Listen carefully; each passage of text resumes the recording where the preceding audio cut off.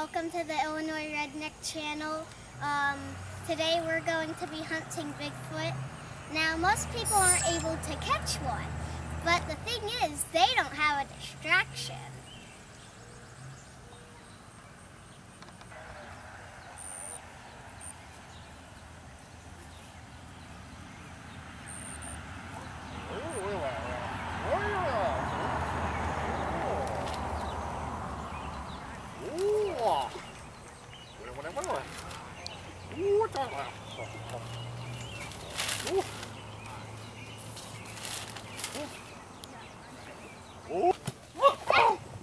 Don't touch me, Lucky Charm!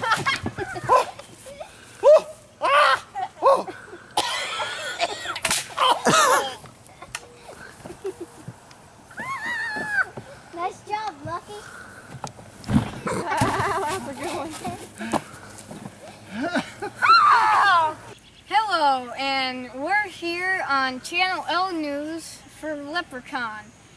I am Riley Mooneyham, your reporter, and this evening we just saw a leprechaun pop out of the garbage and a Bigfoot stealing his Lucky Charms.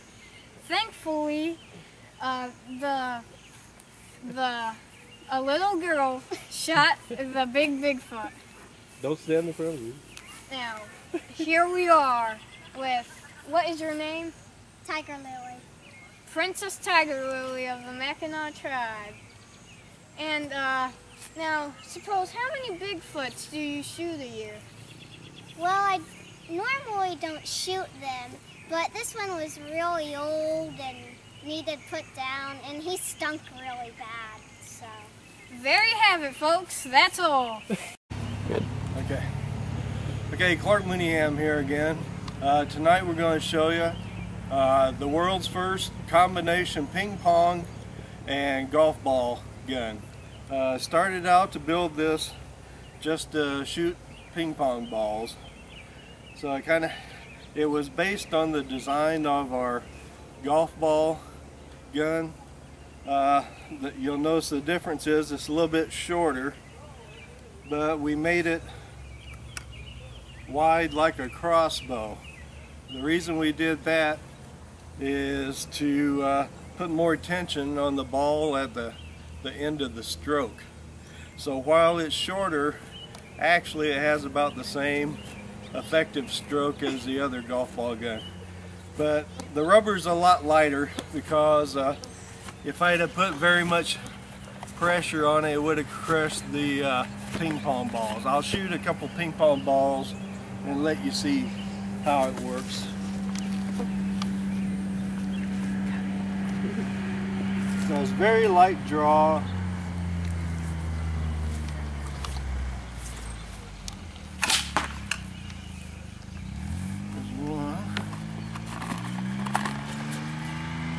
Ping pong balls don't have very much mass at all, but it still sounds like they got pretty good pop to it.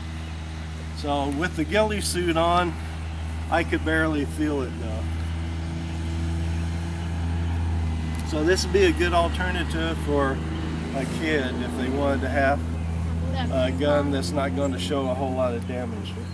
What? Is that ping pong or golf ball? That's a ping pong ball there.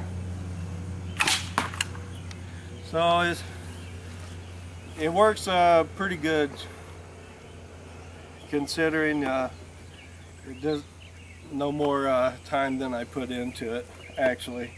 What I was surprised to find that since I had built it on the golf ball pattern, it actually does shoot a golf ball pretty good. While I thought that golf balls being very heavy would need a lot of poundage to get the golf ball going, this seems to do a very good job. Oh, those leprechauns. Lucky? Always get me in trouble. Lucky! But actually, it propels the golf ball a lot better than what I thought it would with just one piece of rubber on each side. So the next thing I'm going to do is put some more loops of rubber on it and see how much power we can develop with it. So I think that's all we're going to do for right now. So see you later.